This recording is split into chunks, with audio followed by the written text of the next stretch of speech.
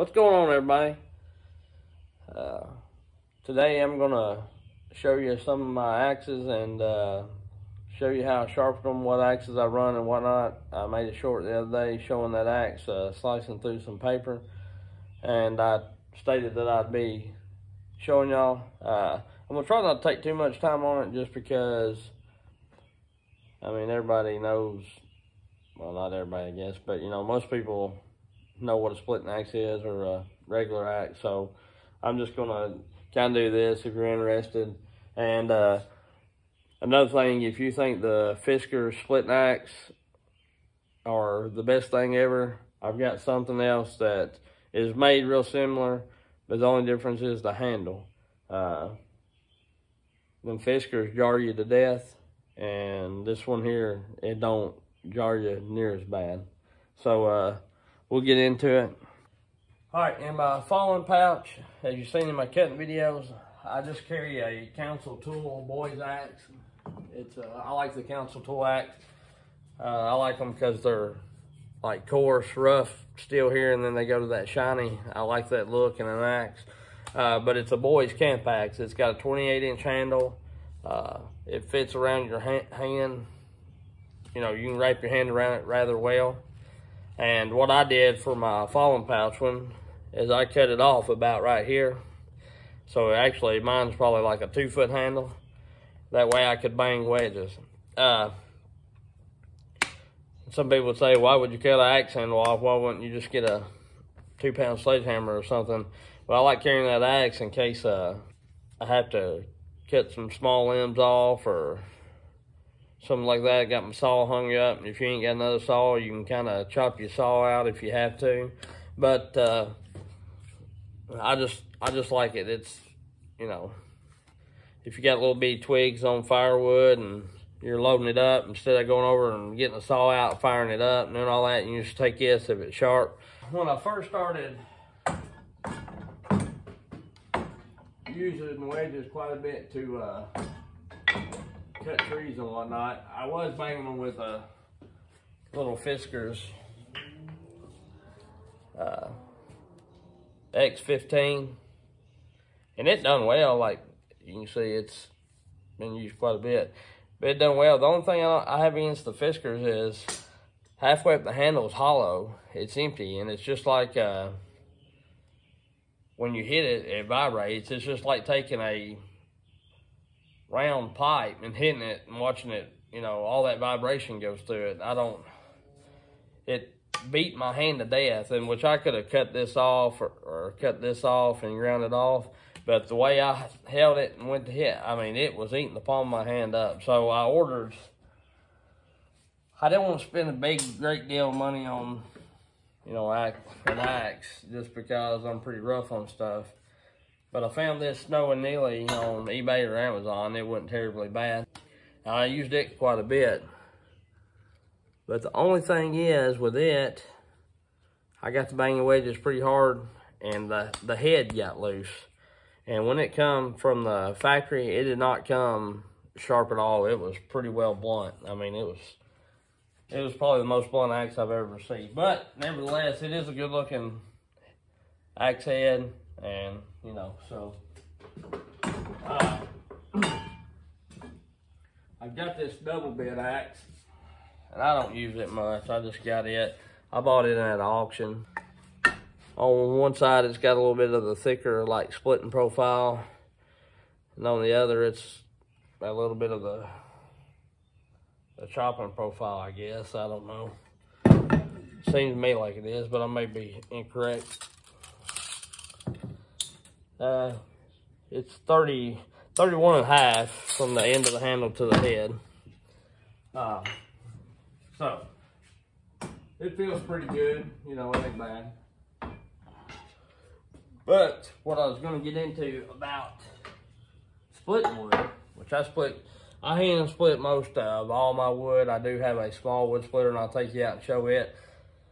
But I was using this bad boy here. And man, that Fiskars, when I first got it, I thought it was the greatest thing since sliced bread. You know, I was a mall guy before I got this, And I just bought this to try it, and I thought, you know, because before I never really had any luck with axes. They'd always get stuck, hung. Of course, I live down in the southern part of Kentucky, and, you know, we have mainly all hardwoods here, and they're knotty, twisty, and a lot of this is hard to split. Now, don't get me wrong, you get on some good red oak or white oak that's straight grain, hickory, poplar, you can split it pretty one good lick, beech, whatever. But you get up in some of them tops, or if it's you know, grows in like a twist, shoot, you be in trouble. But I was always a maul guy. But I got this, and I thought, this is great. It's half the weight of a maul. I can swing it a lot more times without getting tired, and it splits just as good, if not better than a maul. So I really loved it. But I got to using it. We sold, but the first year, we probably sold 25 rick of wood or better, and I hand split most of it with this. And I loved it, but the only thing is, at the end of the day, my hands felt like I would have been holding on to a jackhammer all day. You know, like they were still tingling and vibrating after I got done. And that's because this thing is, I don't know how far that goes down in there, that it ain't got nothing. It may not be that far, but I feel like that it is.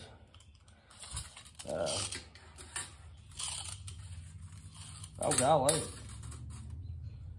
Yeah, 32 inches of this handle is hollow. And I don't know what the reasoning is behind that. There may be a science behind it, but to me, it's not a very good one. I'm not knocking the Fiskars on splitting wood, because it does split wood. It splits wood great. I'm knocking it on comfort. But I had been looking for a splitting axe with a wood handle and hadn't had a lot of luck. You know, I found some on the internet that, you know, a couple $100, and I'm, you know, me, if I wouldn't mind giving a couple $100 for an axe that I was going to put up and look. So I was at Home Depot one day, and I was just looking. Every time I go to Lowe's, Home Depot, any hardware store, I always go check out their saws, go check out their axes, you know, go check out their tools. And I come across this bad boy. It's a Husky. It's a splitting axe as well. It's a full fiberglass handle. It don't have the hollow spot. It feels pretty good in the hand. And where the Fiskars is slick plastic or fiberglass, you know, you got a rubber grip here for this, which I never had any problem with that Fiskars sliding, but it's just all around feels a whole lot better. Like you don't get near the vibration out of it. You still get a little. I don't think anything beats a wood handle. You still get a little. And with the COVID and everything, a lot of the hardware stores around here, they was out of a lot of stuff, so wood handle splitting axe was out of the question. There wasn't any, you know. So I got this one. I really like it. I haven't used it a ton because, so right after I got that Husky, I run across this one. It's a Collins splitting axe, wood handle. I got it at Home Depot or Ace Hardware 1. I can't really remember. But when I got it, this end was a little fatter. So what I done was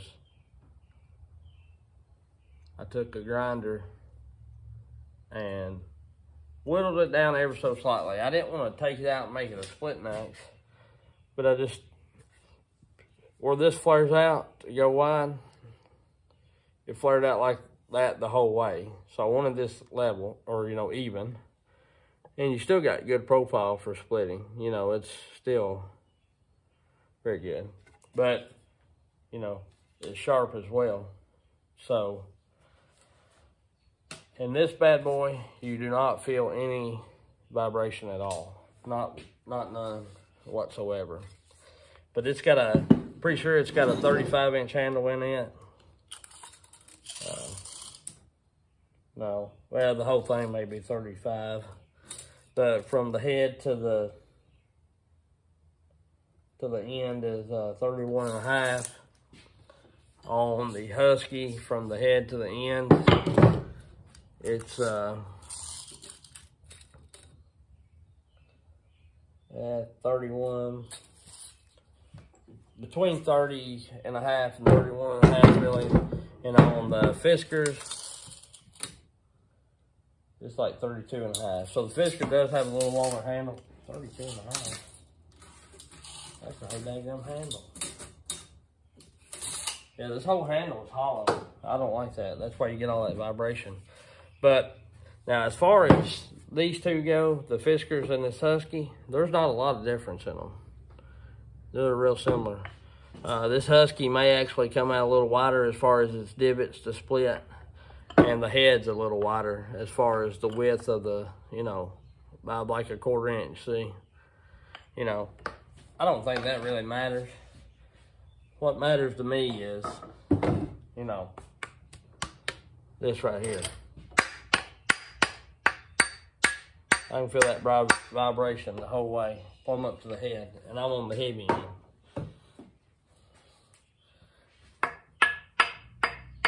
You do that, it's a totally different vibration. It's a little bit, don't get me wrong, you're gonna feel a little out of anything, but not like, yeah, the Husky and the wood handle is totally different. So, I'm gonna weigh these up. Like I say, the Fiskars is a good splitting axe, or a decent splitting axe. It'll split wood. It's just not comfortable to me. This Collins splitting axe comes in at, let me quit swinging.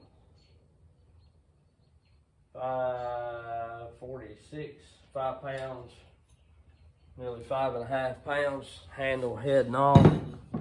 The Husky comes in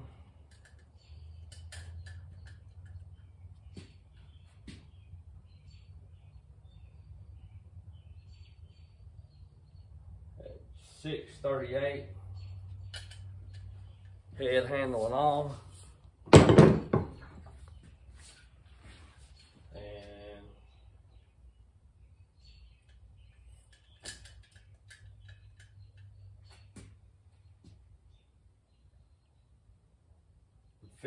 Fiskars come in at 570. It's up about at like 568, 570. It's bouncing back in between it. So yeah, the Husky's a little heavier than either one of them, but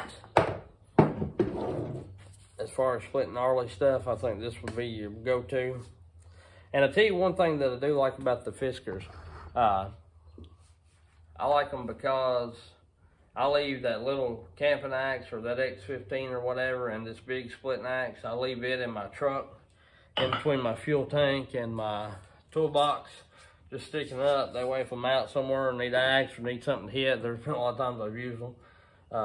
They're right there. You ain't got to worry about the weather running them is what I'm getting at. And you wouldn't have to the Husky either, but like wood handle stuff you do. And like on some occasions, like I said, I do have a little cheap manual splitter. I'll flip y'all around. This is my little splitter. I bought this, me and my wife bought this at a yard sale probably 8 years ago. I think we give the person $100 for it. And I used to have an outdoor hardy wood stove, and I split hundreds of rick with this because for 5 years we lived at a place that all we heated with was wood, which I don't know how many people's familiar with the hardy wood stove, outdoor stove. It's outdoor, you run water lines to it, and it heats the water up in the stove, and that water runs through it, and it goes back into a radiator in your house, and the fan blows off it, and it heats your hot water up. So I was heating the hot water and in the winter heating the whole house, about a 2,500 square foot home with a hardy wood stove, and you could set the thermostat on 90, and it could be 20 degrees outside or -10, and it would never come under that.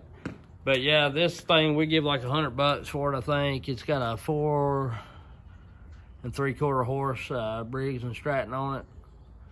It's, I don't know what the name of it is. Bert, I don't know. Easy split, something or another. I don't know if y'all mix that out. But it does good. I mean, the only thing about this is if you got a round that's big, you know, if you're trying to get something that's like, I got a red oak last year that was, or the year before last, I can't remember. That was like 40 inches in diameter, and I try to get those big rounds up there. And it'll split it because it don't take much. It's all straight grain stuff. It wants to flip over the splitter because the splitter ain't so big. So anyway, that's what I used to split all the wood with and bang wedges with and whatnot. And I may make this Collins axe a wedge banger. The only thing, the reason why I like the boys axe for banging wedges is because they're like 3 pounds. And I ain't carrying 6 pounds in my tool belt, you know, which I've got the suspenders, but it still doesn't. Still a lot of weight, unnecessary weight, you know. If I can't drive it in with a 3-pound tool, then I'll use more wedges or get my winch and jack it over. So that's about it, I believe. If y'all have any questions, just leave them in the comments and holler at me. Oh, one other thing I was going to show you how I do sharpen my axes. How I sharpen my axe, I don't have no fancy belt sander or belt grinder or whatever. I just use this right here. I use this deal right there. I hold the axe. I may hit this Husky a bit, kind of show y'all. But I just hold it at one level. I'll take my grinder and hold it at one level.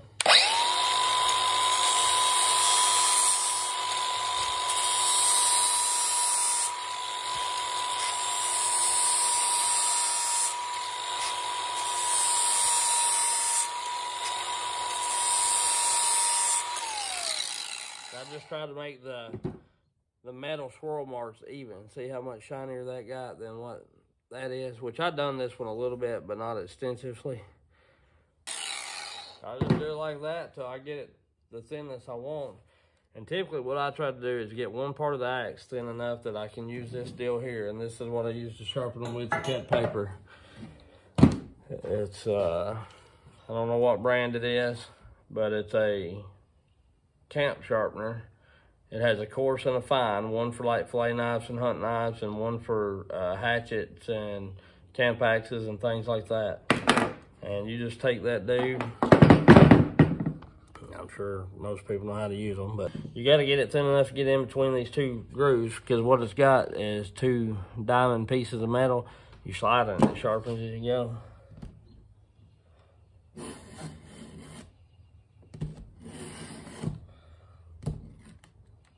I'm about too thick, I can tell, because it ain't really.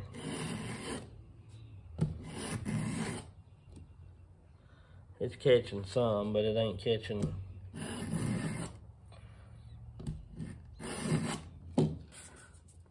I don't know how this works. This may not cut jack squat, but if you do it long enough, I guarantee it will.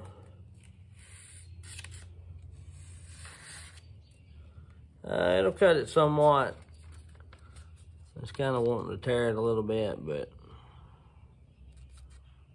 it will cut it. But like I say, if you get that dude thin enough, it'll do it. And this is the way that Collins wood handle splitting axe was. It had this little bump out here at the very end. And all I did was just take that down and make it straight instead of having a flare. But anyway, tomorrow I'm going to cut some more. Thanks for watching. Like, subscribe, hit the bell. Appreciate everybody, and we'll catch you on the next one.